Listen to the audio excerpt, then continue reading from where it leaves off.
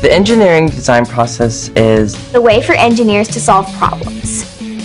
The first step is to define the problem. Brainstorm with a group or with friends. After you've done all your research, you start putting it together. Do you want to do a torus or just make a circle? Once you develop a couple ideas, you want to choose your best one. The best part, though, is making the model or the prototype. then you test it and evaluate it. It might not all work at first. Like Thomas Edison, it took him how many times?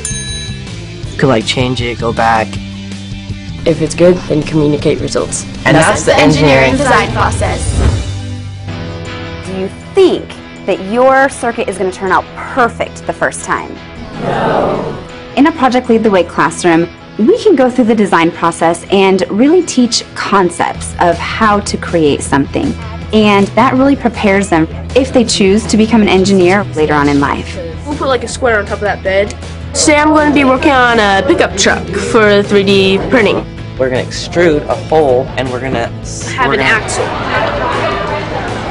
We're working on a circuit. We're adding gaps for the resistors. The battery is 0.25 inches for the holes. The students will have it fully ready for production, but we don't have all the equipment necessary to make what they have designed. Creativity, critical thinking, and collaboration, what the Fab Foundation and what Fab Labs are all about. In 2014, Chevron made a commitment to the Fab Foundation of $10 million to establish Fab Labs across the United States in areas that we have operations. A Fab Lab is the place where students and entrepreneurs come to imagine, to design, and then to make almost anything that they want. This Fab Lab was established in partnership with California State University, Bakersfield, and it's the first of our planned Fab Labs.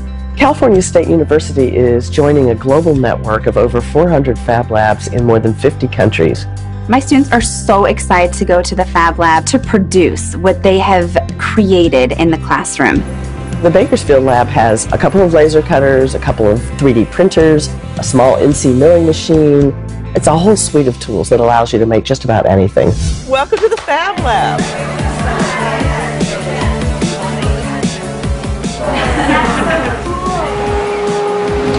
Plants have to be on a sensor. At least that looks good. He made this all by himself. Seeing these projects come out that the students have worked so hard on has just been the greatest experience. It doesn't really work right now. Not every design is coming out as anticipated, and so when you have to rework the project, the students really see the design process in action. It works! Yesterday we thought, okay, let's make a truck. Today we have the truck in our hand. Guys, this is awesome! Without Chevron's support, it would be virtually impossible for us to offer this kind of technological and engineering program elective at our school.